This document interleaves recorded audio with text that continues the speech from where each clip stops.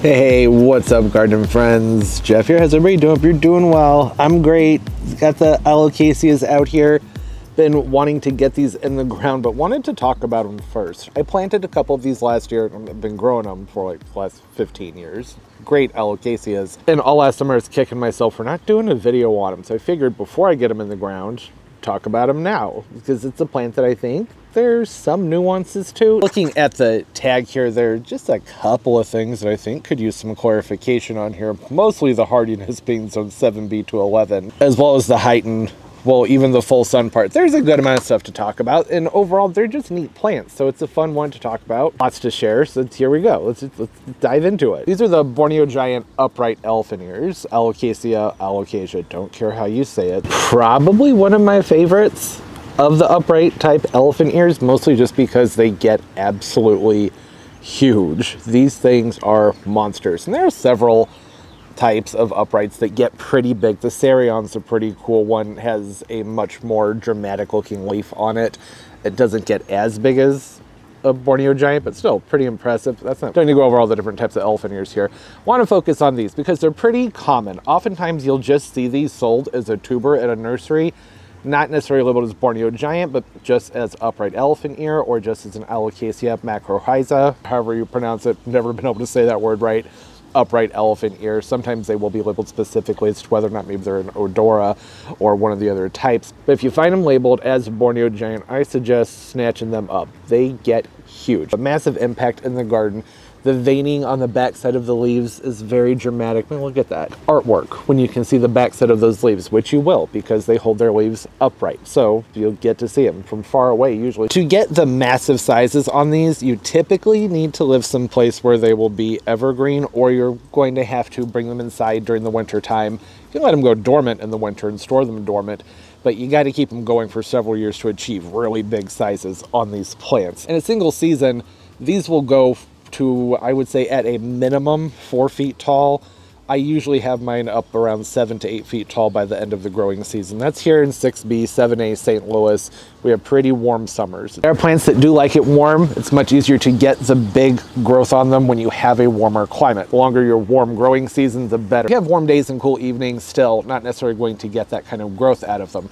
But I would expect, even you can see down here at the bottom of this container, right around the corner here, we've got an offshoot right here, just a little guy. Cute little pup springing off the side there.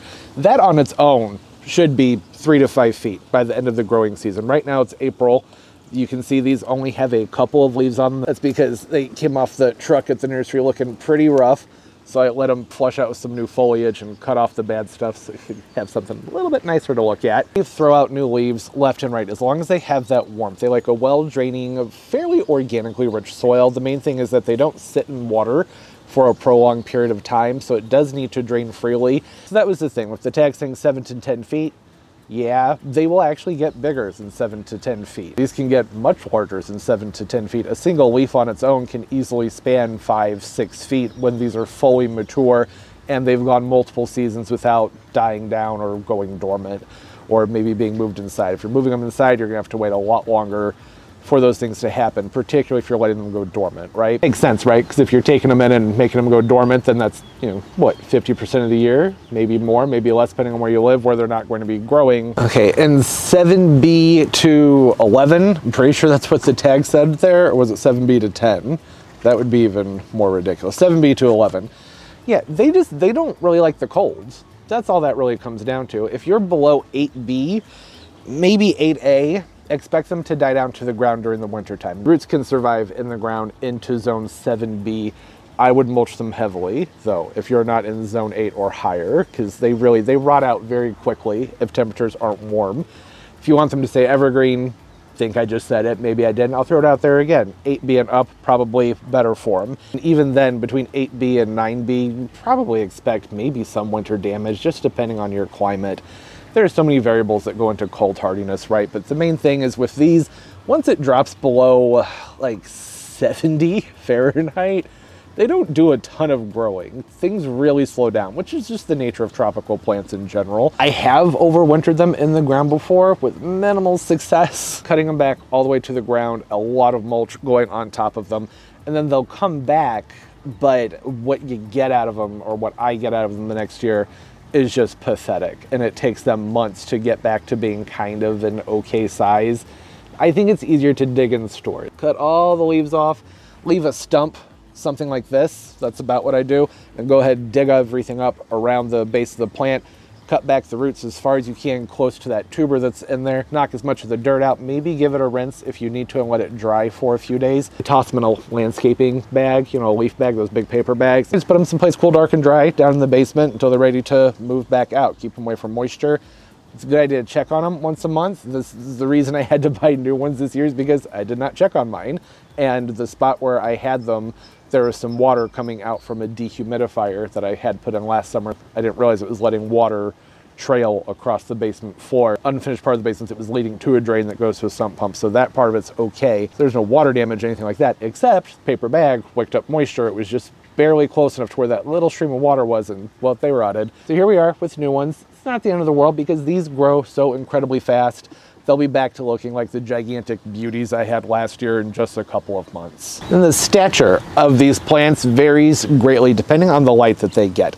They can take full sun if you have a nice, warm, humid climate. It doesn't actually even have to be warm, but humidity makes a difference. You live someplace really dry, then afternoon shade's probably a good idea for them, or filtered light in the afternoon. You know, that's a tree. Those are leaves, providing filteredness for the light, filtration. You know, leaves breaking up the light that gets down onto them. As I was saying before, over many, many years, you can have an absolutely humongous, just mind-blowingly cool looking plant with these that starts to develop a trunk. It's a pseudostem, we'll call it a trunk. This just makes it a lot easier. It rolls off the tongue better.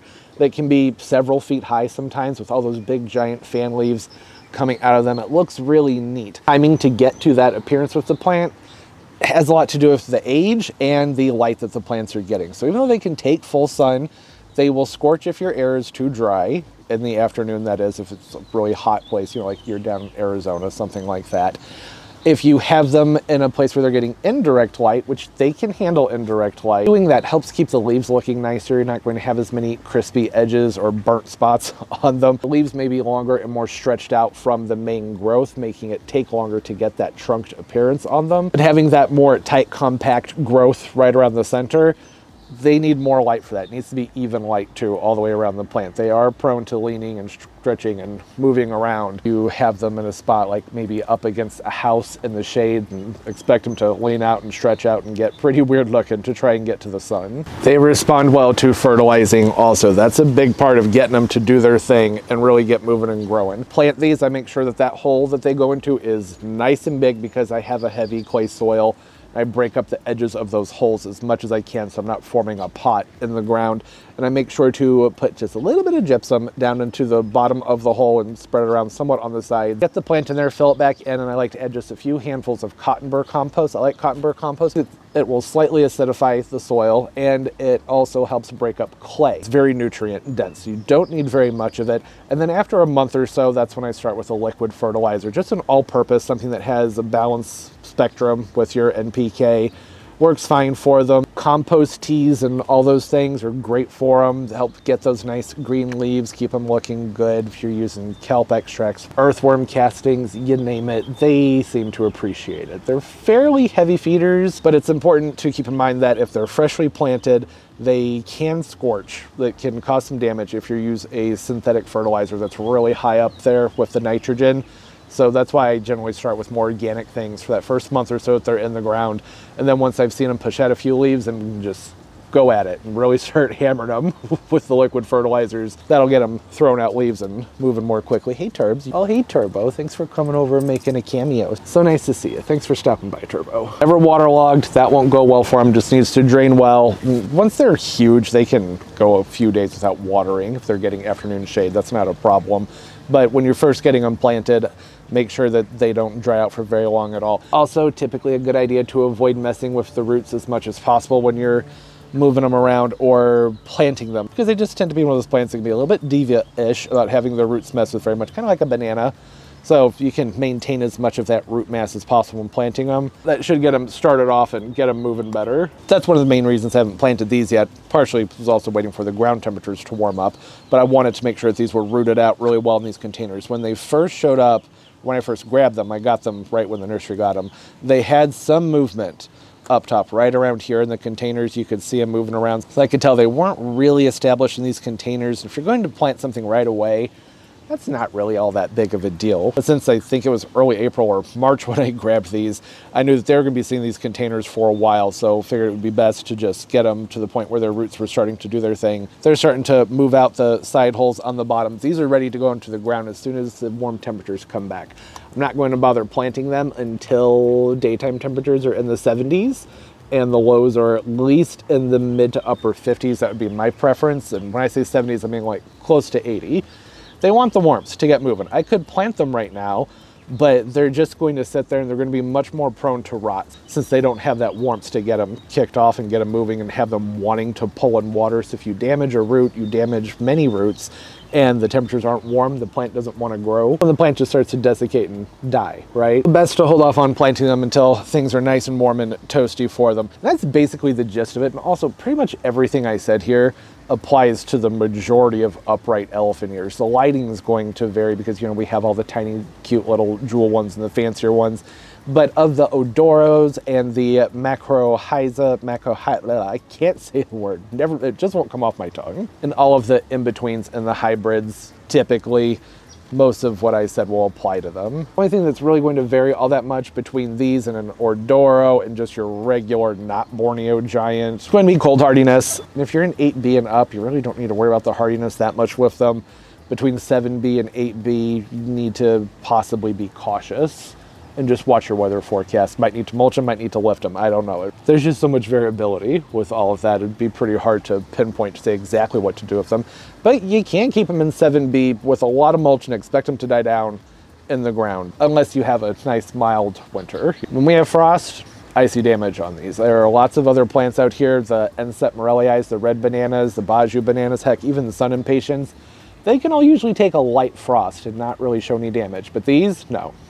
It doesn't take much, and the leaves look like garbage. I also plant them in a fairly exposed area, so that could have something to do with it. Comment down below, tips, tricks, suggestions, always appreciated. This is mostly just me fanning out about a plant. I love them, and I wanted to be able to talk about them before I get them in the ground, and it's harder to film because it like backs up to the neighbor's property, so I can't really talk about them at length once they're in the ground because it's mostly me filming the back of my neighbor's house. It's kind of weird and awkward, right? It just seems like an odd thing to do. And I do know that Brian Williams from Brian Botanicals has the Borneo King, which according to their website basically just says that it's more suited for growing up north because it will achieve the massive sizes in a shorter amount of time.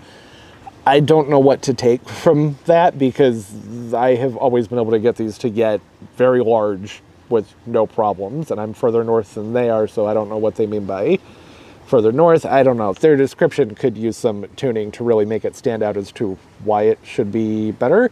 When I searched the patent, I wasn't really able to find much. I found some other websites that were claiming that the Borneo King was a cross between a Alocasia and an Alocasia, which that is extremely unlikely. That is something that has been done, and it's possible, but I can't find anything to substantiate that. And then other things say that it's a cross between just an Odoro and one of the Macrohyces that maybe has a more ripply texture to it. Perhaps a little more cold tolerant. I don't know, the information's not there, so I don't really know what makes Borneo King, because if it's not coming out of Brian's mouth on their website, then I don't really know what to believe there, right? I would expect it to perform like a Borneo giant, right? Maybe with some more texture on the foliage, because if it's crossed with an Odoro, then that would make some sense, I guess. Maybe. I don't really know what to make of it. Everything I said here should apply to both, and like I said, will apply to a lot of different Alocasia. Like the Lutea back here, same thing. Going to be the same situation as far as how you care for it. It's not until you get into some of the more exotic types and really interesting, vivid cultivars that things get more complicated, or just some more things to watch out for. With these, pretty cut and dry, right? Which is another thing that's great about them. It's just a great big elephant ear, and you treat it like you do a lot of tropicals. What's not to love about that? Yeah, like I said, comment down below if everybody's doing well, having a great day, a great life, and everything's just going absolutely beautifully for you. And of course, as always, and most importantly, everybody, keep on growing. Bye-bye.